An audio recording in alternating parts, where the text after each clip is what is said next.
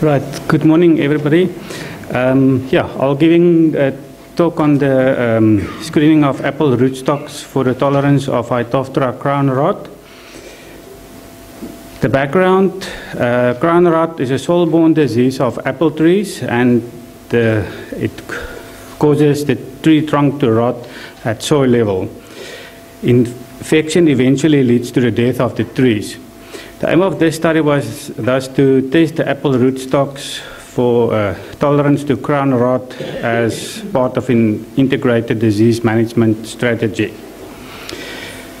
First of all, we inoculated apple shoots with different Phytophthora cotorum isolates to get the most virulent isolates to be used in the trials.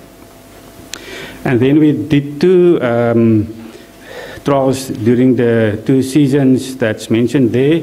Different rootstocks was planted in inoculated potting medium, and the plants that was used was tissue culture plants. So that also was a big issue to get the different rootstocks, everything in tissue culture plants. The plants was then grown for 14 weeks.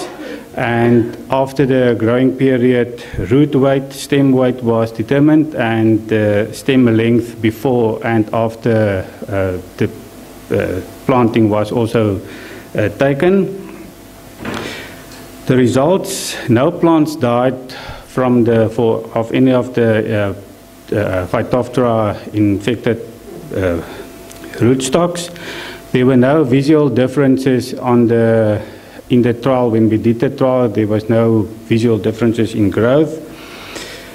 Some interesting trends were observed in the trials through the 2017-2018 trials, like rootstock M17 performed quite well on the percentage of growth, and MM109 also did quite well. G202 performed poorly in both seasons, and then we have G41 that the one season did not so good and the other season did quite good. In conclusion, looking at the total weight of the plants, rootstock G228 and MM109 performed significantly better than most other rootstocks, thus confirming the tolerance of MM109 to Phytophthora. And taking all the data into consideration, it looks like rootstock G228 shows potential resistance to Phytophthora. Unfortunately, no definite conclusions could be made because of the different rootstocks and huge variation in the data that we got from the different seasons. Then also just thank you, and also thank you to the sponsors of this research.